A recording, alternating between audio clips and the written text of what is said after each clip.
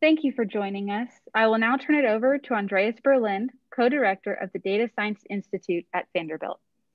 Go ahead, Andreas. Hi, everybody. I'd like to welcome you all to this special event. It's really fantastic to see such a large and diverse participation from academia, business, government, and the nonprofit sectors coming together. The format for this event will involve a talk by Dr. Chetty, followed by a discussion and Q&A. If you'd like to submit a question during the talk, you can do so within the Q&A feature in Zoom. Please feel free to identify yourself and your organization along with your question. The discussion following the talk will be moderated by Laura Berlind, the Executive Director of the Sycamore Institute, and Kit Carpenter, the E. Bronson Ingram Professor of Economics and Director of Vanderbilt's Program in Public Policy Studies. Now it's my pleasure to introduce Vanderbilt's Chancellor, Dr. Daniel Diermeier, who will introduce our speaker. Thank you, Andreas, and thank you all for joining us today. I'm delighted that you could join us if not in person, at least kind of virtually.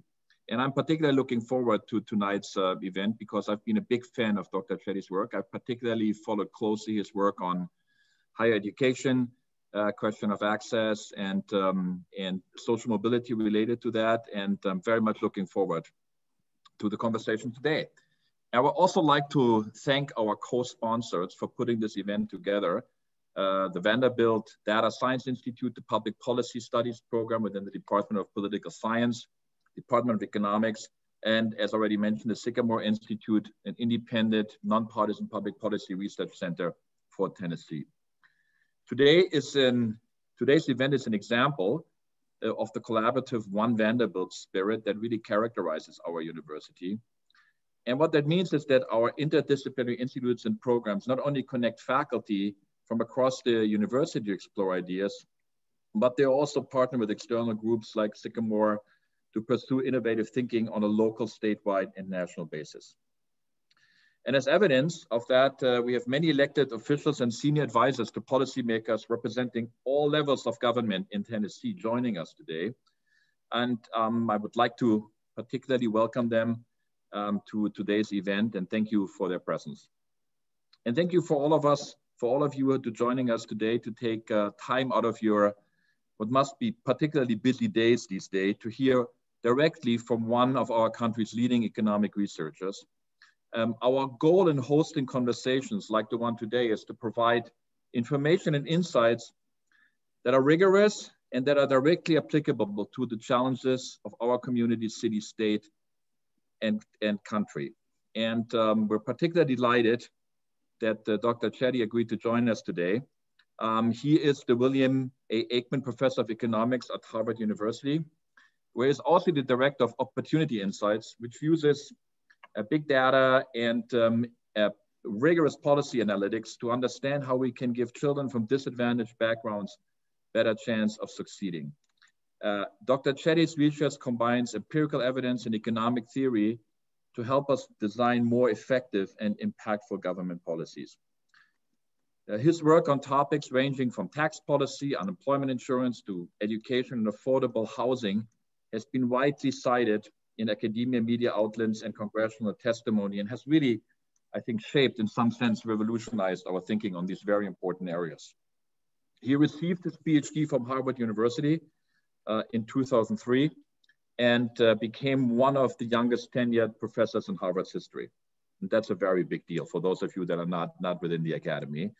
He also received numerous awards for his research, including a MacArthur Genius Fellowship and the John Beggs Clark Medal, which is given to economists under the age of 40 whose work is judged to have made the most significant contribution in their respective field.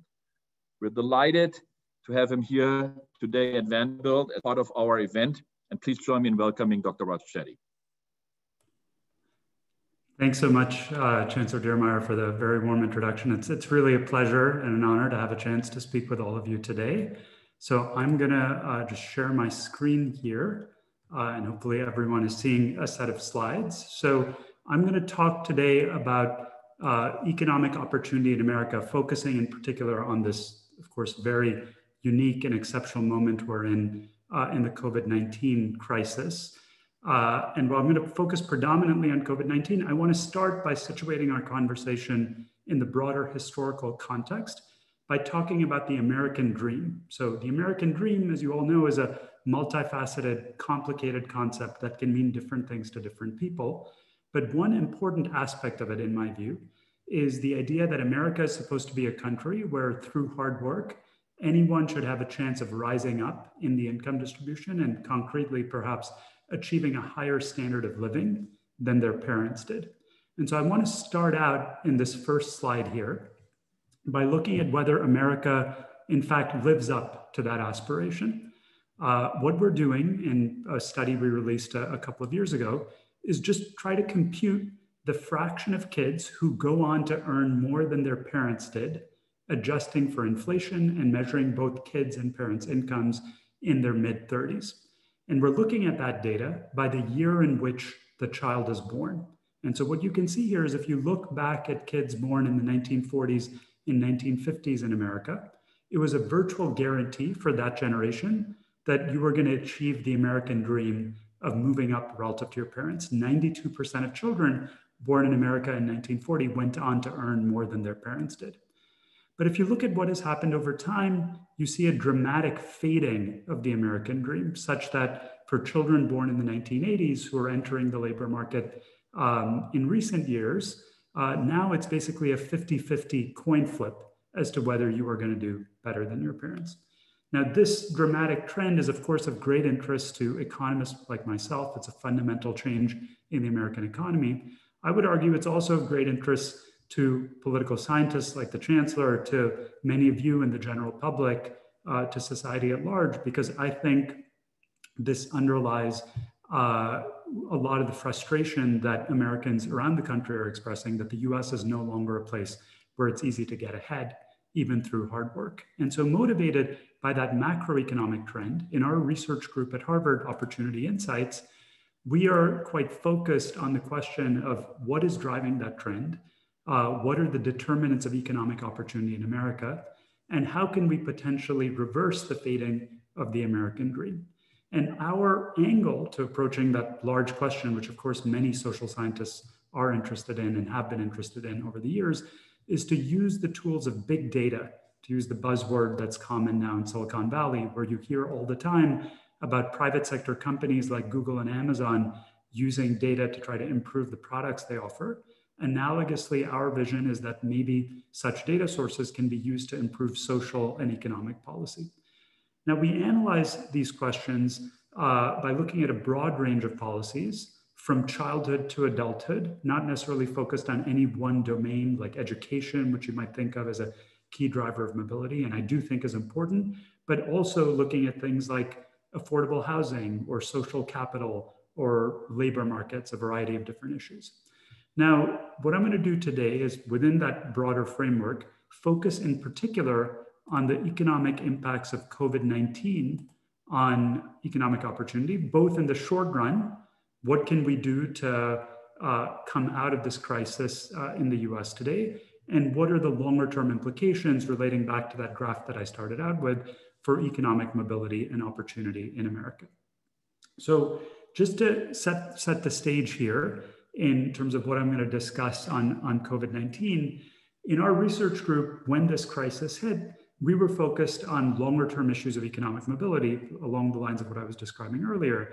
And when the crisis hit, we began to think, how could we, like many others in our position who were interested in contributing in some way to recovery from the crisis, what could we do? And one thing that struck us was that there's a real limitation in the data that people have to try to figure out how to respond to the crisis. So most of the data that people use to measure macroeconomic activity are things that you see in newspaper headlines like unemployment rates, GDP growth rates, and so forth.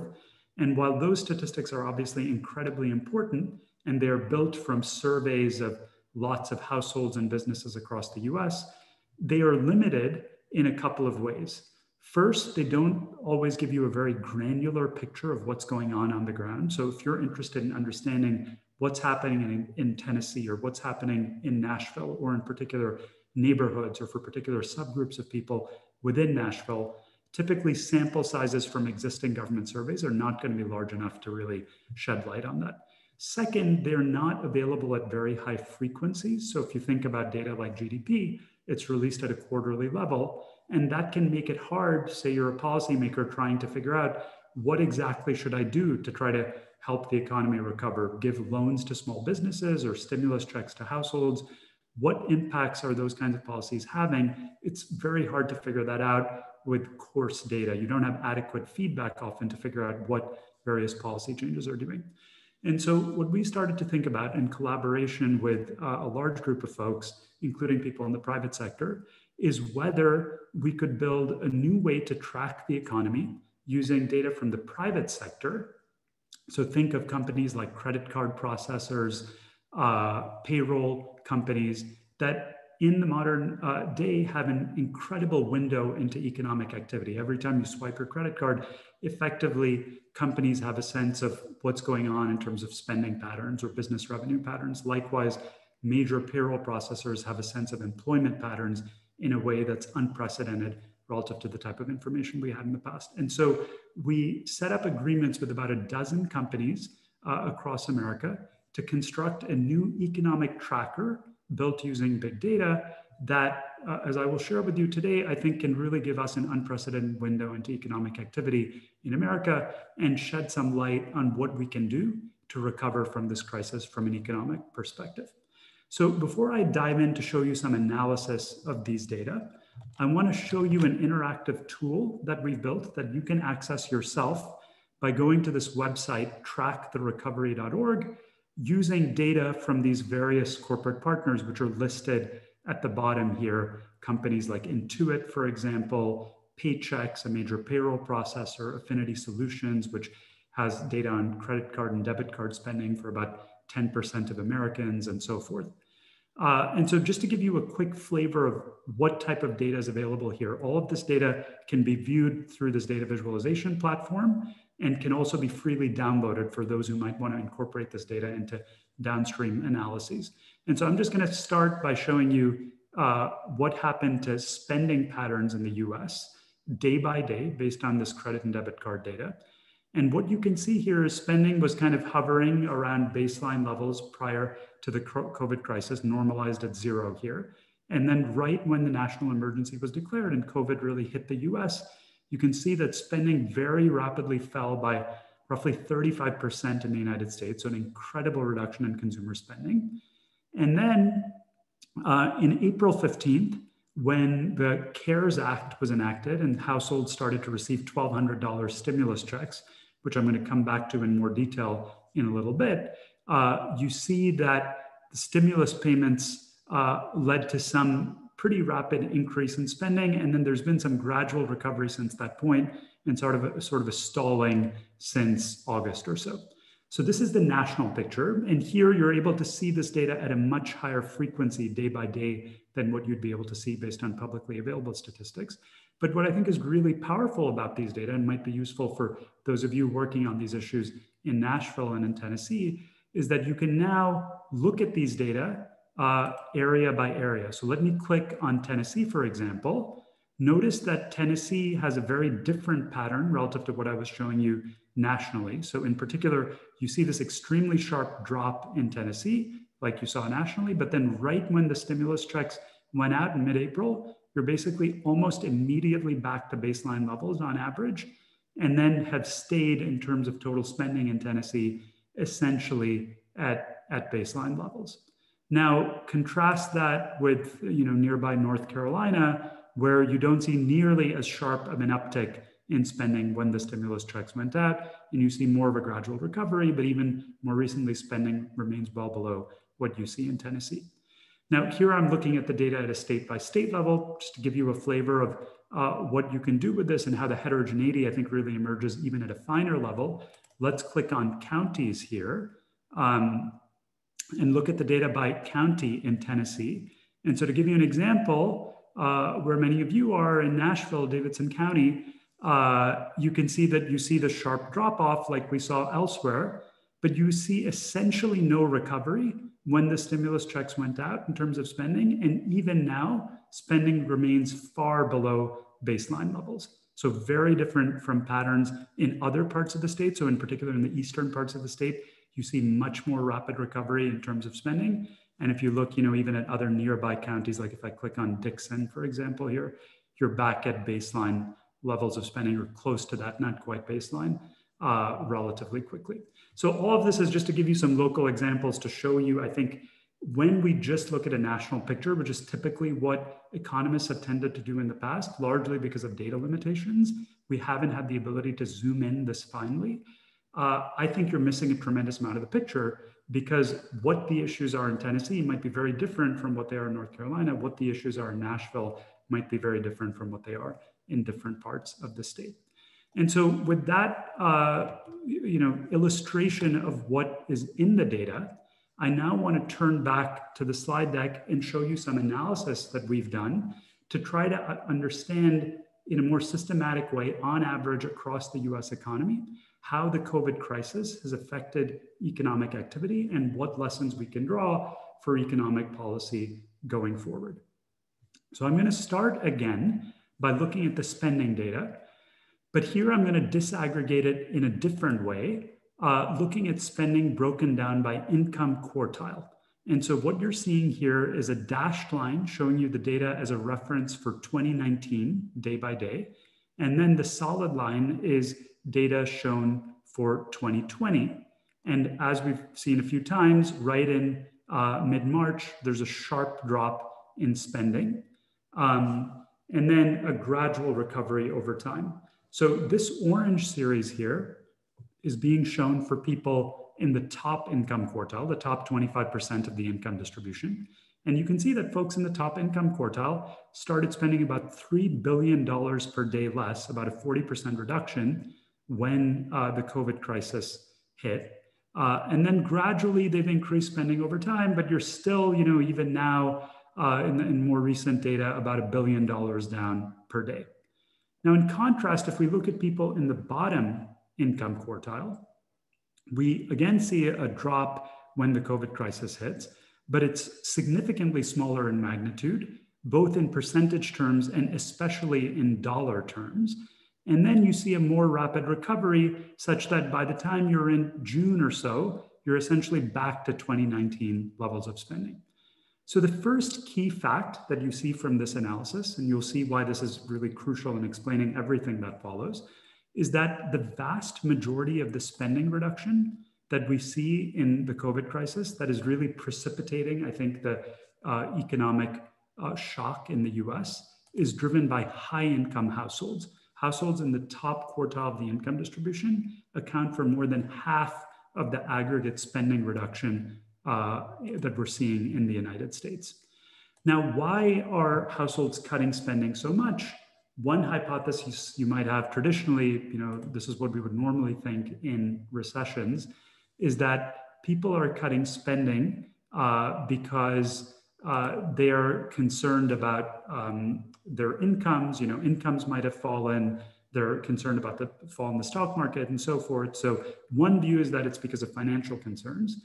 A different view, obviously relevant in the midst of a pandemic, is that people are concerned about their health. Maybe people are spending much less because they're just spending less time outside their house, they're self-isolating, and maybe that's what's driving the reduction in spending. So one way you can figure that out is by disaggregating these data and looking at where those spending cuts are coming from. And I'm giving you one illustration here, just showing you a few subcategories. And what you see is a very clear pattern that we see more generally, which is that the vast majority of the reduction in spending is in things that you consume in person that basically require you to go outside your house and put you at some risk of contracting COVID infection. So things like restaurants, airlines, barbers and beauty shops see enormous reductions in spending. By contrast, if you look at things like landscaping services or the installation of at-home swimming pools, which can be done literally while you're inside the house and the service is being provided outside the house, those things, if anything, are actually slightly up relative to baseline. So clearly this points in favor of the view that this is about concerns about health rather than concerns about a reduction in income or expected income. Because if it were the latter, you would expect things like the installation of swimming pools or other types of purchases that don't involve contact to fall as well. And so the first key point that I want you to take away is that I think what COVID initially did to the economy is that it induced a lot of folks, especially high-income folks, to decide to spend a lot less, in particular on in-person services. And why high-income folks in particular? I think many people are able to work remotely, have the capacity to self-isolate, and that ends up driving down spending a lot. Now, I think a natural way to think about the macroeconomy is kind of as a set of dominoes that are linked to each other. And so what I've just shown you in that analogy is that the first domino that fell was that consumer spending fell a lot.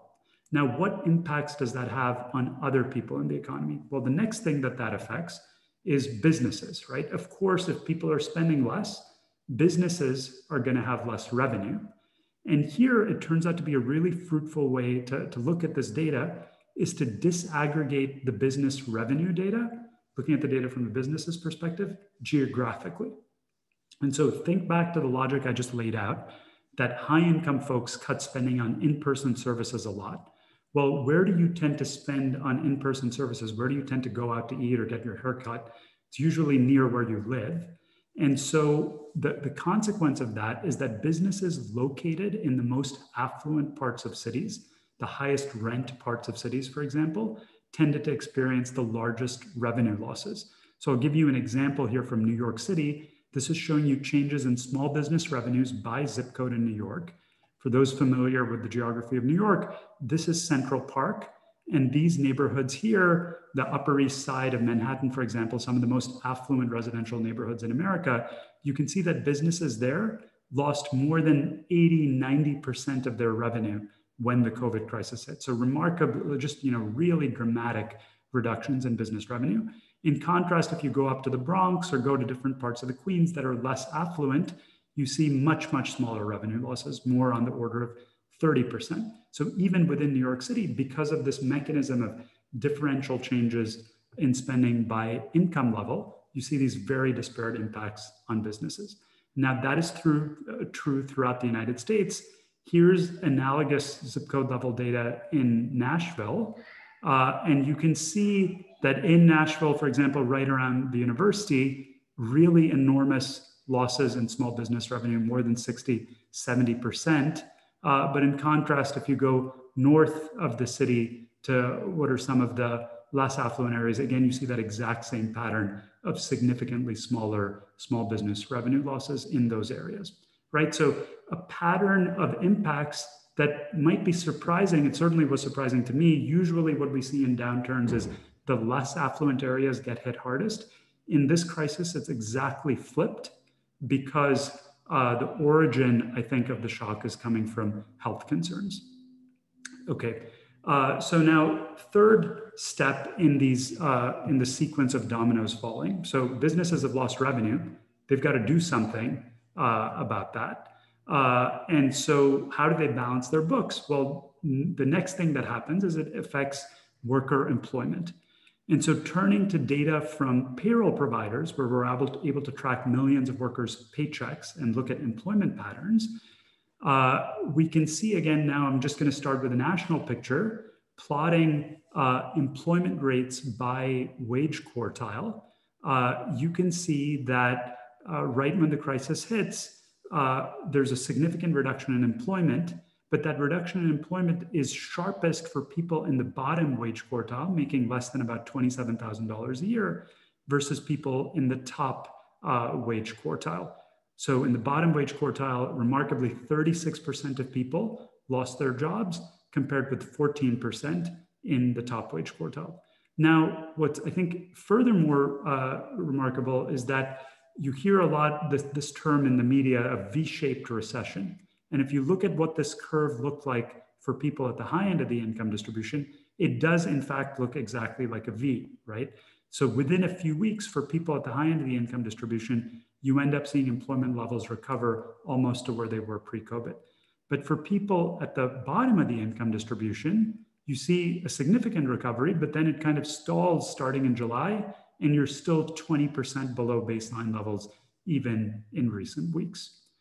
So why is that? Why is there such a different impact of the recession on people in low-wage jobs versus high-wage jobs, and why do the recovery patterns look very different? So one hypothesis you might have is that this is about differences in the sectors in which people work. So maybe there are more low-wage workers in in-person service sectors. Those are the ones that were hit hardest in terms of spending losses. And maybe that's why we're seeing this sustained employment loss for those folks. So I think that's part of what's going on. But, you know, I think quite worryingly, that does not seem to be all that is going on. And that is illustrated by this chart here, where I'm going to take one specific example. I'm going to look at employment in the retail sector. And what you can see is that if you look at consumer spending in the retail sector, it's actually higher now than it was initially. So total retail spending in America is higher than it was. And how is that happening? People are spending a lot online or at big firms like Walmart online, Amazon online, and so forth. But if you look at employment patterns for people in the top wage quartile, we see the pattern I talked about before, where they're basically back to pre-COVID levels of employment. But even within the retail sector, where spending is no longer below where it was initially, employment for low-wage workers is still 20% below where we were pre-COVID. And so the reason I think this is really alarming is that it is an early signal of what economists sometimes have called a jobless recovery, where this sector sort of looks like it's recovered, yet a lot of low-wage workers haven't gotten their jobs back. So what is going on? I think one potential explanation, and further research is required to nail this down, but one possibility is that companies have shifted effectively to using more technology. So think about Amazon versus a local store, which employs a very different mix of workers and has more overseas production effectively and more technological use. And that could end up having detrimental impacts on low-wage workers' employment prospects going forward in the long run, not just in the short run. And I think this is an early indication that that type of thing could be quite important and is something that's going to be very important to pay attention to across the US. Now, you can look at the data. I've been showing you the national trends. Again, you can look at the data spatially, and you see a pattern very consistent with what I was showing you before on the business revenue losses. If you look at where low-wage workers have been most likely to lose their jobs, you can see that, again, it's low-wage workers who are working in the most affluent parts of each city who are most likely to have lost their jobs. So if you look, for instance, at low-wage workers in the bottom wage quartile working in the affluent parts of Manhattan, 70% of them have lost their jobs. Whereas if you look up, in the Bronx, it's more like 30% or 20%. And so again, there's these very starkly different patterns linking back to that initial spending shock that I showed you. And once again, that pattern plays out within Nashville, it plays out, within Tennessee. I think this is a pretty systematic feature of the data across the United States. What I want to transition to next is I've shown you essentially a bunch of diagnostic analysis that illustrates how COVID-19 has affected the American economy and the impacts it's had on spending, revenues, and employment. So naturally, I think the question to ask at this point is, okay, what can we do about this? What can we do to reverse this set of dominoes falling? How can we mitigate the economic impacts of COVID-19 and improve employment prospects for low-income workers and so forth? And so the way I'm going to approach that is to first show you an evaluation of three major sets of policies that state governments and federal governments tried to implement to mitigate the economic impacts of COVID-19, and then use that evaluation as a basis to talk about what we can do going forward, given where we are now. So let me start by talking about one set of policies that received a lot of discussion: state-ordered shutdowns and reopenings. When should we shut down businesses? When should we reopen businesses? And I'm going to illustrate our findings here by just showing you a very simple case study comparing Colorado and New Mexico, which are interesting states to compare because they both shut down at roughly the same time. But Colorado began reopening its businesses about 2 weeks before New Mexico did. And what we're plotting here are consumer spending patterns in Colorado and New Mexico. And what you can see is that these two series look basically identical. You essentially can't tell them apart. And that turns out to be a generic pattern that we find in the data. If you compare Colorado and New Mexico, or you compare any other set of states that opened earlier versus later, you look at spending patterns, business revenue, employment, so forth, you hardly see any difference between states that opened earlier versus later. And what I think is going on is that this is very consistent with the diagnostic story that I was sharing earlier, that the fundamental reason spending fell is not because of constraints imposed by the government. It's because lots of folks, in particular high-income folks who have the capacity to self-isolate, chose to self-isolate and start spending a lot less in the face of the health risks. And so there's just a limited ability, I think, of executive orders to restore economic activity. A second major set of policies, this time at the federal level, stimulus payments. So roughly $1,200 per person, checks issued on exactly April 15th by direct deposit. So the idea here was that we're going to try to give people cash that they will hopefully spend, which will then lead to more business revenues and undo some of the employment losses that we saw in the economy. That's how stimulus is supposed to work. So we can use the spending data that we've collected to assess whether the stimulus actually worked. And so the way we can do that is plot spending literally day by day around April 15th when these checks were deposited. And you can see, quite clearly that exactly on April 15th, when a lot of people got this cash deposited, spending jumped up by 26% exactly on that day relative to April 13th or 14th. So it's, I think, quite evident that the stimulus worked at this level of helping households spend more, and in particular, low-income households. You see a big surge in spending when the stimulus checks were sent out.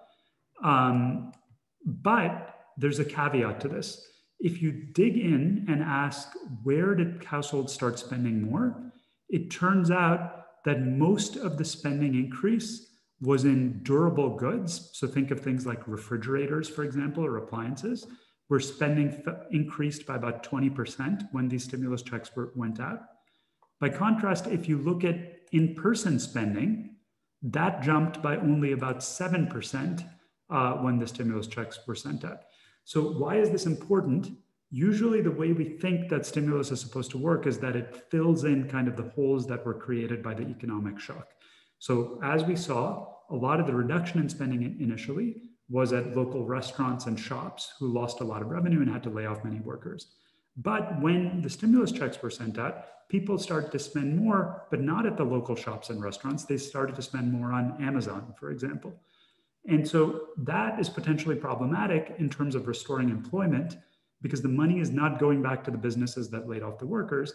And so in fact, it turns out, even if you look at a state like Tennessee, where spending, as I showed you, on average, has gotten back pretty close to baseline levels, if you were to look at employment levels in Tennessee, you would see that they are still 20% below baseline, in particular for low-wage workers. And I think that's because you don't have the spending going exactly back to where the problems initially emerged. And so there's a limited capacity then for stimulus to basically undo the damage done by COVID.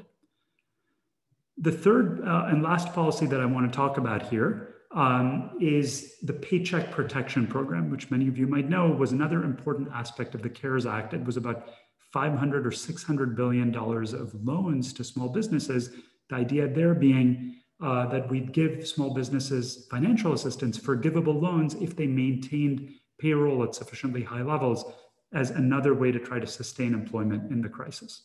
And so we can again use these new data to evaluate the effectiveness of the Paycheck Protection Program, exploiting the fact that these loans were available to firms that had fewer than 500 employees. They were not available, generally speaking, to firms with more than 500 employees. And so what we can do is basically plot trends in employment for firms that had more than 500 employees in the orange. Think of that as like a control group. And firms in the turquoise green that had fewer than 500 employees and were eligible for the program. And you can see that when the Paycheck Protection Program begins on April 3rd, you do start to see a little bit of an increase in employment in the smaller firms relative to the larger firms. However, the magnitude of that impact is pretty small. it's about a 2 percentage point difference. And in particular, it comes nowhere close to closing the enormous reduction in employment that occurred when the COVID shock hit. And this 2 percentage point increase in employment, if you think about how much we spent on the program, about $500 billion, it means that in effect, we spent about $300,000 per job that was saved through the Paycheck Protection Program. Now you might ask, how is that possible? How did we end up spending so much money yet not save that many jobs, given that so many firms took up these loans? Well, I think the intuitive way to think about it is there were lots of firms that took up the Paycheck Protection Program who were not going to lay off any workers anyway. So think about, for instance, a small law firm was able to provide services remotely, was not going to lay off that many workers to begin with, but why not sign up for the Paycheck Protection Program? It's free money from the government. And so what ends up happening then is you have relatively small marginal impacts on employment despite an enormous total expenditure. And so unfortunately, I think, again, this is an example where the traditional economic tools that we would think of in sort of a normal recession, providing liquidity to firms, doesn't end up being that effective, perhaps in the midst of a pandemic. So what I want to do in the last few minutes is wrap up here by connecting these short-run impacts that I've been showing you. It's very natural, of course, in a time of crisis to concentrate on how we get back in terms of employment and spending and so forth, back to where we were just a few months ago. I want to now loop back, though, to also get back to the longer-term picture of economic opportunity, which we've been focused on in our group, and think about what this means for America more broadly in the long run, before then turning it over to discussion and questions. So to think about long-term economic opportunity, I want to first show you a snapshot of some other data that we've been tracking in the context of the COVID crisis, which is measuring educational progress by income group. So here what we're doing is using data from a platform called Zearn, which is a platform that about 1 million students in the US use to learn math as part of their elementary school curriculum. And what we're doing here is tracking the number of math lessons that students complete on the Zearn platform around the time the COVID crisis hit and schools went to remote instruction. And we're doing that separately for kids and families in the top income quartile versus the bottom income quartile. And what you can see is, I think, a very disheartening pattern, which is that for high income kids, there was some reduction in the amount of math that they were learning, but then a pretty quick reversion back to where they were before. But for low income kids, there's a 60% reduction in the amount of math that they're learning when the crisis hit. So like a remarkable reduction.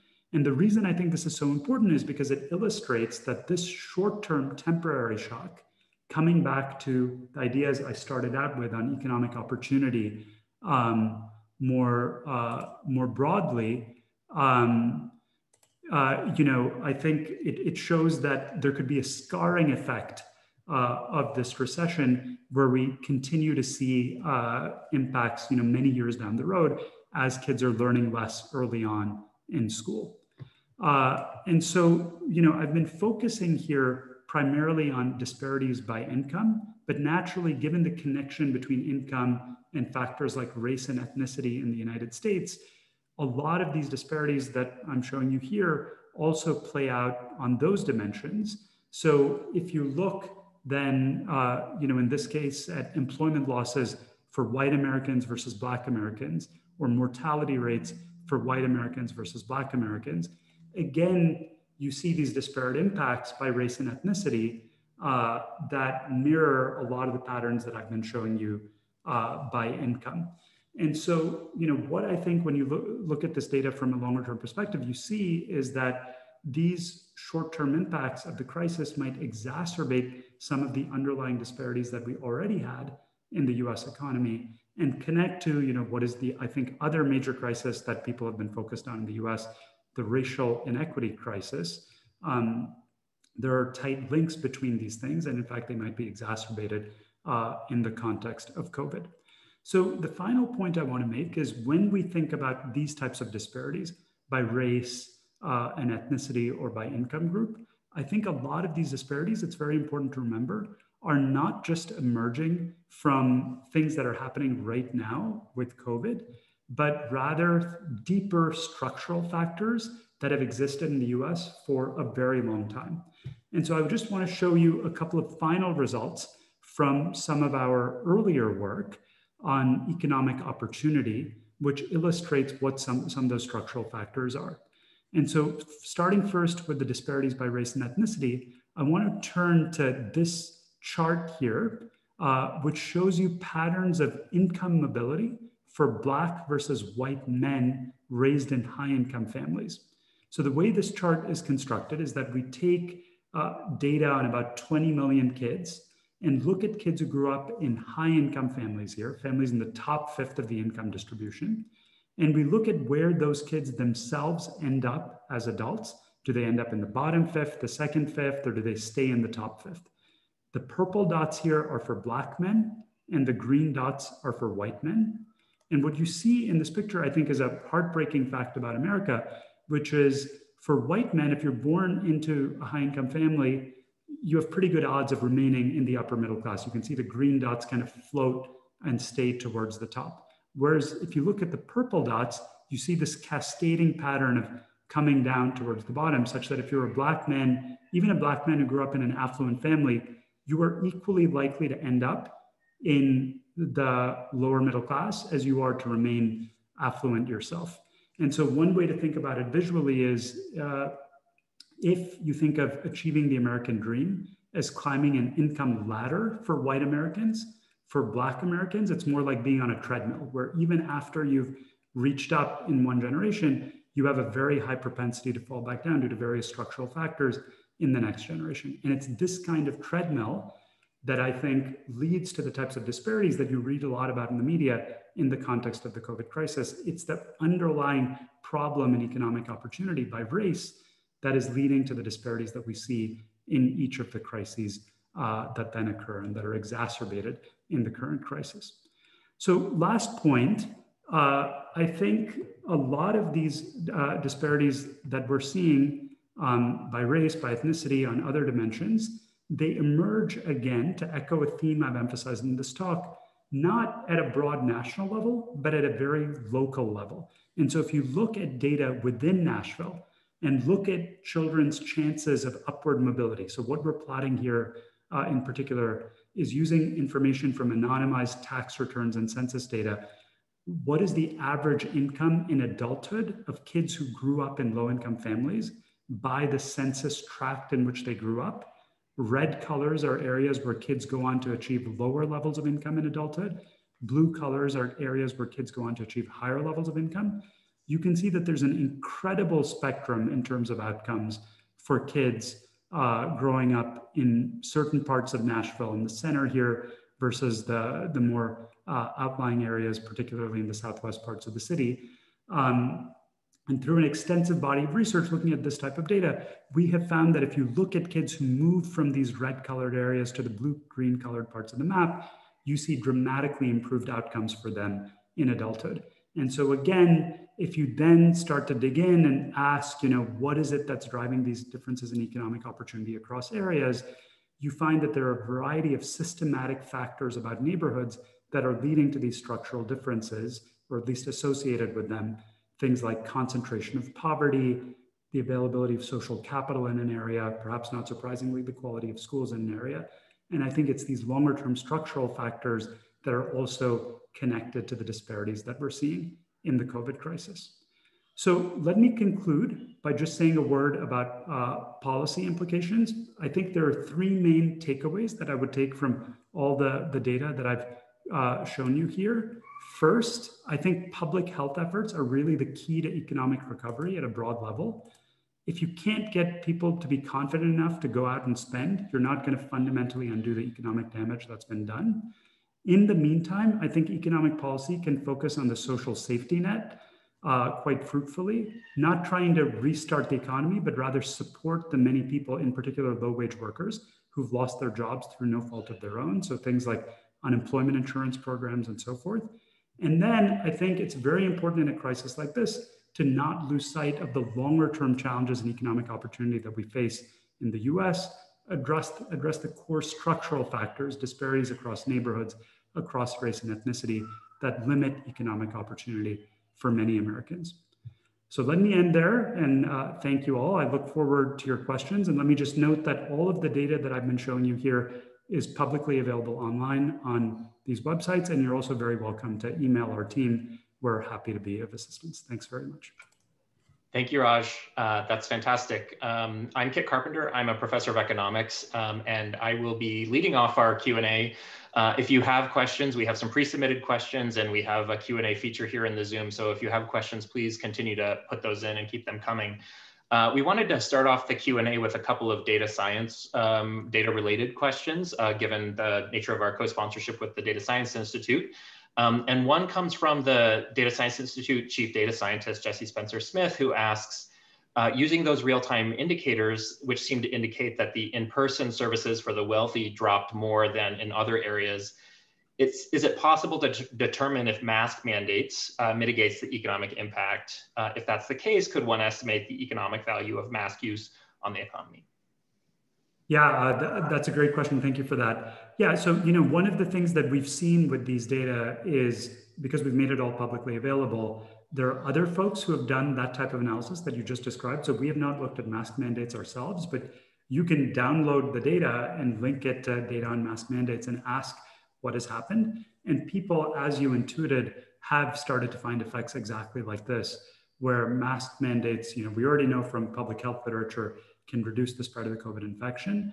And I think there is some evidence also can lead to more spending and potentially thereby provide a path to creating economic recovery. So I think that's exactly the type of analysis that one can do with these data. And I think that makes sense.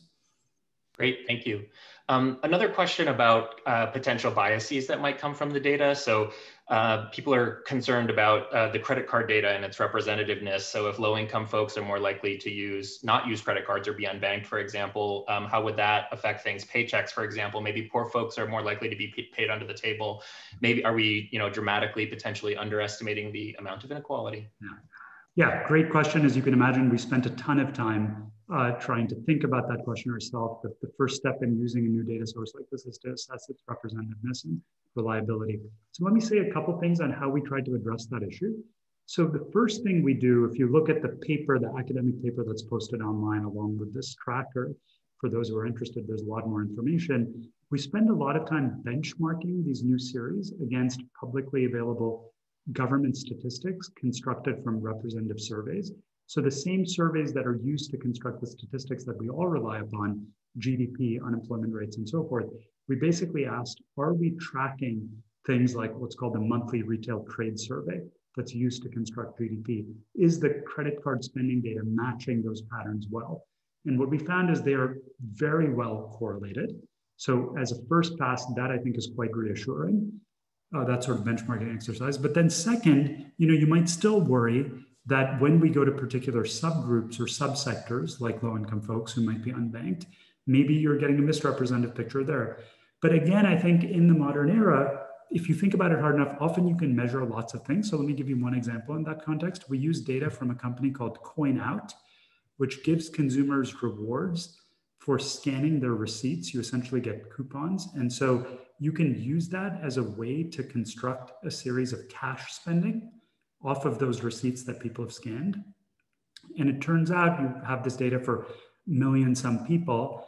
The cash spending series that we're able to construct, we show this in the paper, very closely tracks the credit card spending data. So that actually turns out to be not a significant source of bias. So you might have thought, oh, there's no way we're going to be able to track cash spending, but it's an example of how I think in this time, through big data, through data science, we can try to measure a lot of these things. It's not that any one measure is perfect, but by triangulating lots of things, I think we can get there. Great. And then one more data question, and then I'll hand it off to Laura. Somebody wants to know what additional data not currently included in Opportunity Insights would be most useful in your opinion in addressing the questions you're interested in. So another way to think about that is what's missing. What types of companies say no to you when you ask them? Yeah. So there are a few key things. So one, you'll notice that I didn't show a lot of any data on savings or wealth. That's going to be very important as you think about people's asset positions as the crisis continues. So think about the expiration of unemployment benefits, for example. Well, right now, we haven't seen an enormous crash in consumer spending yet. But at some point, if people are not getting paychecks, eventually they're going to have to run out of money. Our sense is, and there's some very nice other work being done by folks using confidential data at JP Morgan Chase showing this. People are drawing down their checking account balances and wealth levels are falling. And so being able to track that publicly, I think would be enormously valuable. And so we're in conversations with banks about whether we might be able to construct that type of data. There are also big sectors that are not captured in credit cards. So think about things like health spending or housing, which you're not going to typically pay your mortgage with a credit card. And so things like that, I think are very important to measure. And so Kit, kind of a broader answer to that question is we are now starting to work with the major statistical agencies of the US to try to expand upon this prototype that we've built here to figure out how you can do this in a more systematic, sustainable way, kind of create a collaboration between the major private sector companies in America and the government so that it's not that we're just trying to throw together this tracker the next time we have a crisis. No, let's just have a system of national accounts such that we can measure a bunch of different things that are very important just systematically so that the next time there's a hurricane or another recession or a local shock, we have this kind of data on hand to measure what's going on. Great, thank you, Laura. Thank you. So one of the things, I'm Laura Berlin, the executive director at the Sycamore Institute here in Tennessee.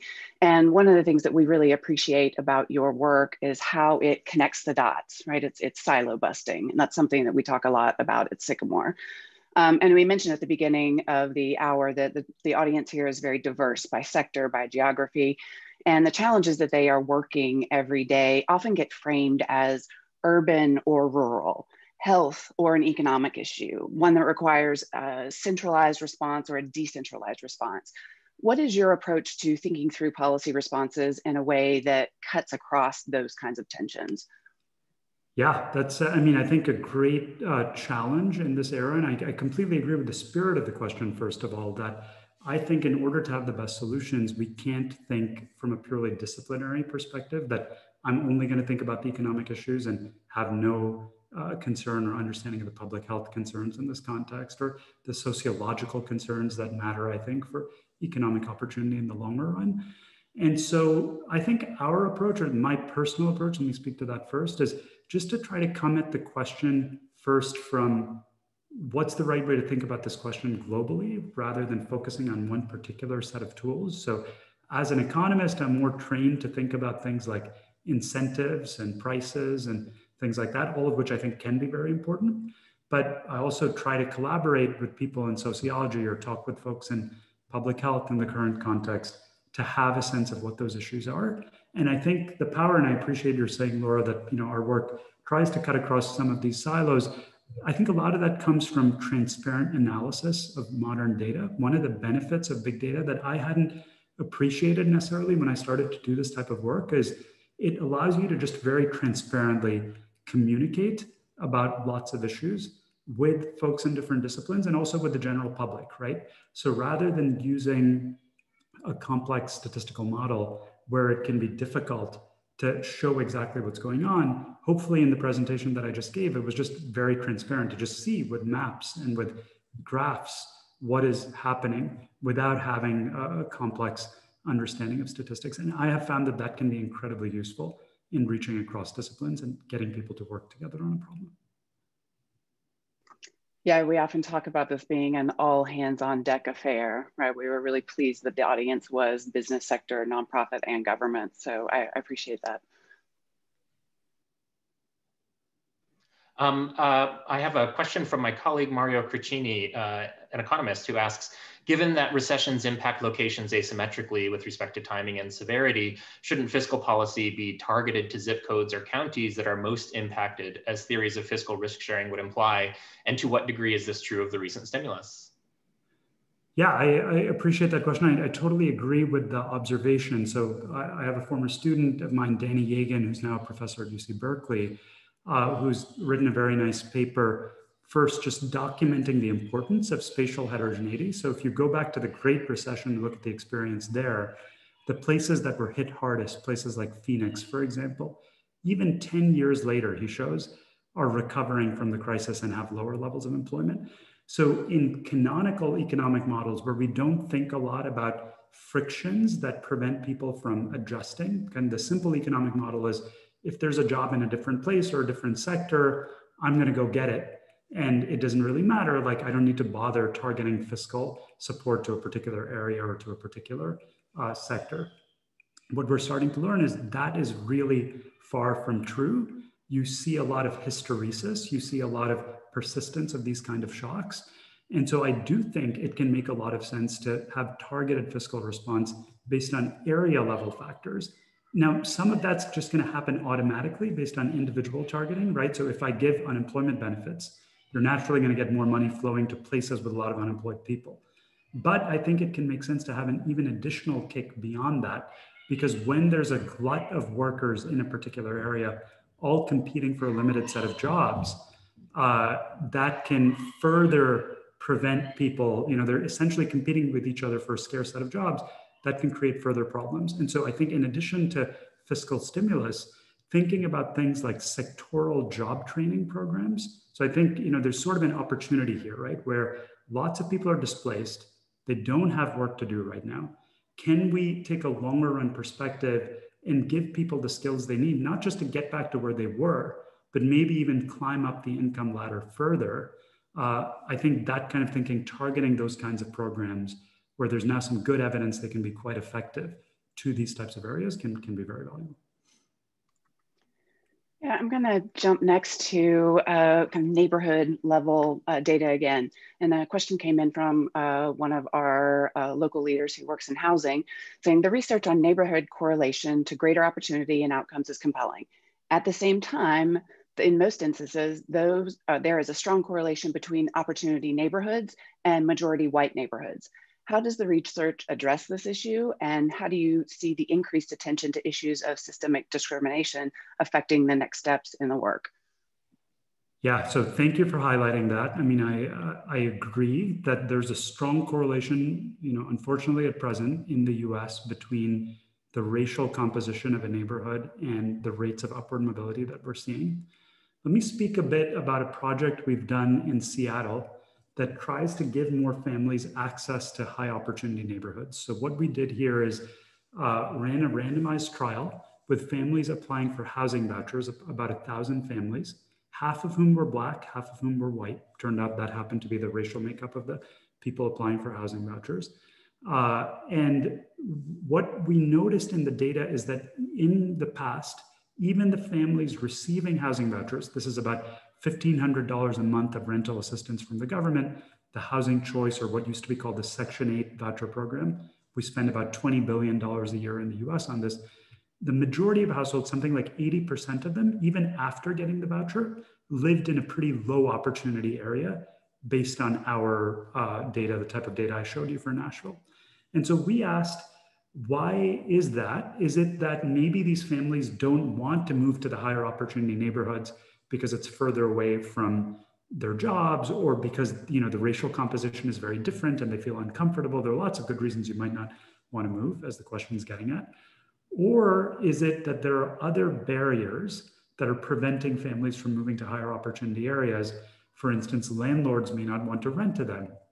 Or maybe it's very hard to figure out how to clean up your credit history and find the right apartment in a different neighborhood that's further away and so forth. And so we basically set up a service that a local nonprofit provided, which cost about $2,000 per family. So that might seem like a significant sum, but relative to the average cost of a housing voucher, which is about $100,000 over the 10 years that the family is getting that voucher support, it's about a 2% increase in costs. So we provide a set of services that are assistance in the search process, helping to talk with landlords, recruit landlords, and so forth.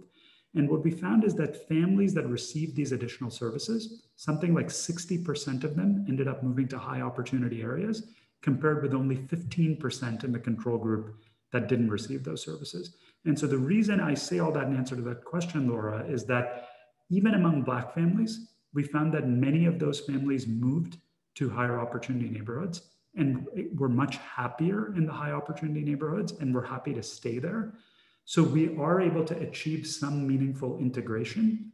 Now, that being said, I'm of course still not happy about the fact that the only way you can get opportunity is by moving to a neighborhood that's predominantly white as a Black family. So I think a deeper question is, how do you bring opportunity to neighborhoods that are predominantly Black, how do you increase opportunity in areas that currently offer less opportunity? That's a core question that we are studying in our research group at the moment. Our colleague here in the Department of Teaching and Learning, Rogers Hall, asks, is it possible to use household mobility data to associate exposure to COVID with spatial distributions of educational access and quality? Are risks of household infection related to the geography of learning opportunities? Yeah, so we have not looked at that issue directly ourselves. But again, with these kind of publicly available data and the mobility data, where households are spending time is another data set that other folks have compiled, Google and so forth, and we've made that accessible through our website as well. You could certainly ask whether access to opportunities is what's driving some of the mobility patterns we're seeing in spread of COVID infection. What that question makes me think of, which I think is a related point, is that especially for essential workers and low-wage workers, you might end up, if we don't have adequate social safety net provisions, I think you can put families in a very difficult position where they basically have to choose between their health and putting food on the table, right? And if you don't have unemployment benefits, you need to take that job, even if you're maybe not feeling well. And that, of course, potentially exacerbates the social problem by potentially spreading COVID infection further. So I think these are issues that would also be very interesting to study with these data, and I think that mechanism is extremely plausible. So going back to how COVID has affected intergenerational mobility, what other sort of policy ideas are you wrestling with that might mitigate the effects and something we could actually do within the next couple of years? Yeah. So I'll say a few things. I mean, any crisis, as people sometimes like to say, shouldn't be wasted in terms of creating potential opportunities to fundamentally change things. And so I think you can look at this both from the short-term perspective of how do I, for instance, mitigate the big disparities in math learning that I was showing you. So how might you think about that? Think about schools in less affluent areas. What are the impediments to learning in those areas? You can look at the data neighborhood, county by county in Tennessee and see where educational progress is falling and ask, is it about broadband access or about support in schools, or can we target our efforts to the schools where we're seeing the biggest shortfalls? I think that can be incredibly productive in the short run.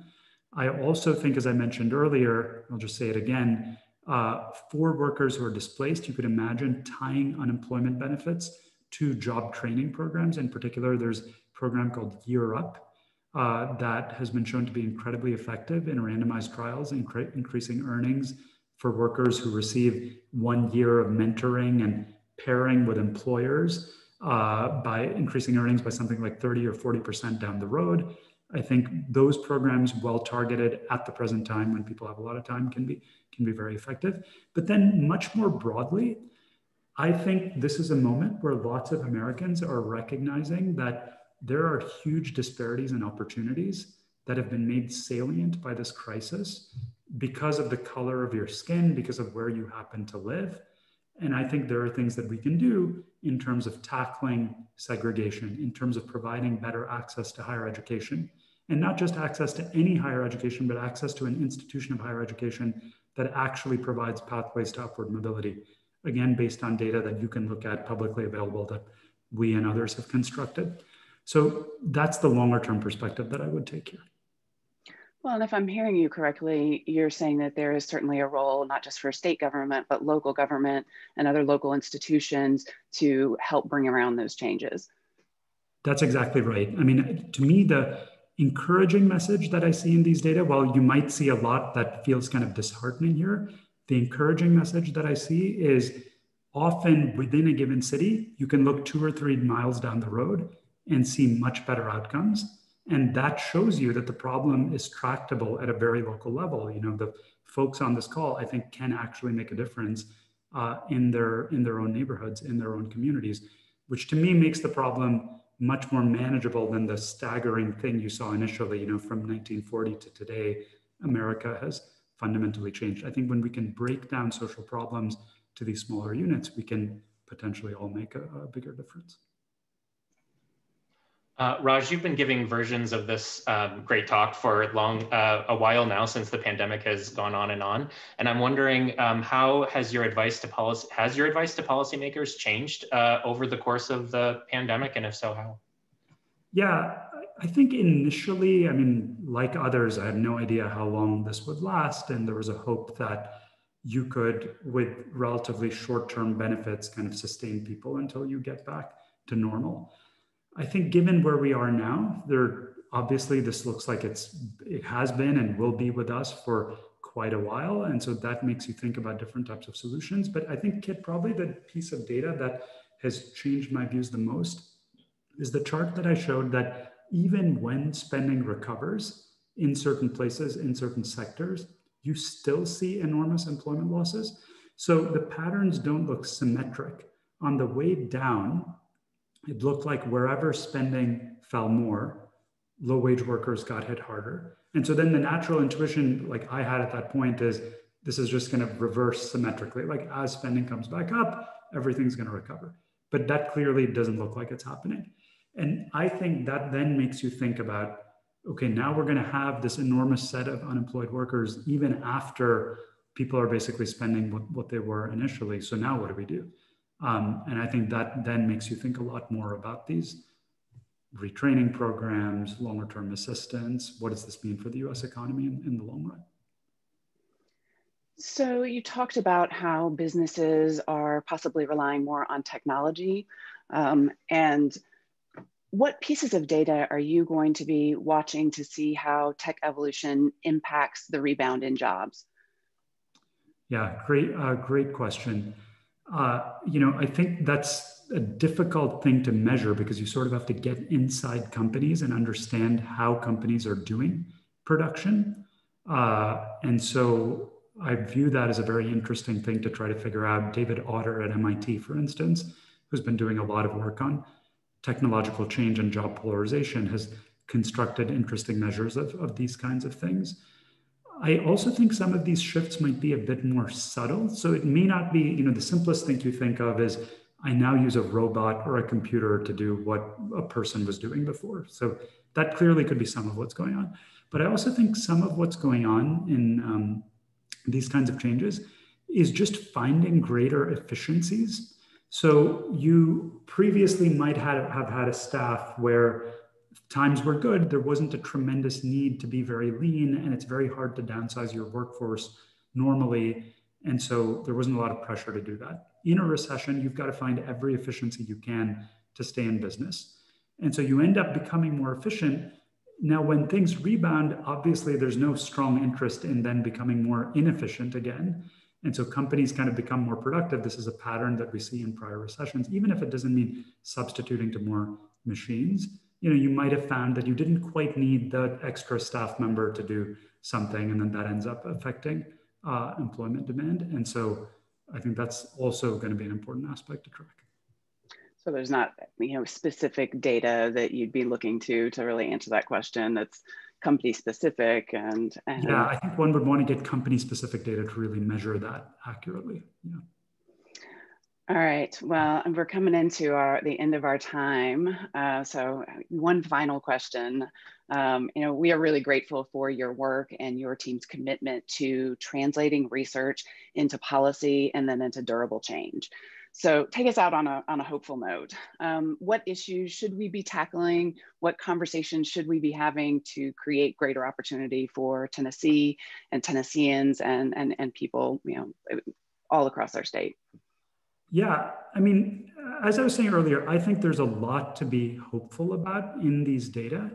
And the way I look at it is when you see a lot of variation and a lot of change, on the one hand, you can look at that from a disappointed perspective. Isn't it terrible that there's a lack of opportunity in so many parts of America and lots of people are losing their jobs and it's hard to get ahead? But then you can look at it in the opposite way that, as I was saying, within Nashville, within any city in America, you can find affordable neighborhoods where kids have great outcomes. Lots of kids go on to great colleges, do very well, and so forth. And so looking at those beacons and thinking about how we can emulate that, I think essentially provides us potentially a template to move forward in a constructive way. And so my main takeaway from all this is there is some science to economic opportunity. And I think we're getting closer and closer now to having the tools to figure out what that science actually is. And I think much like how in medicine on the health side, medical advance has obviously tremendously improved our lives. On the social side, I think we've made a tremendous number of advances over the past 50 years. And I think we're at a point in terms of economic research and policy where we're going to be able to do even so much more in the years to come. And I think the interest of the many folks who've joined us today in these issues shows that there's tremendous potential going forward. Well, we have a lot of hope in the work that you're doing, so thank you. Thank you. Thank you so much, Raj. On behalf of Chancellor Diermeyer, Vanderbilt University, and all of our local co-sponsors, the Sycamore Institute, the Data Science Institute, the Program in Public Policy Studies, and the Department of Economics, I want to thank Dr. Raj Chetty for this excellent talk and discussion, and thank all of you for joining us today, and we hope to see you at a future event. Thanks so much. Thank you.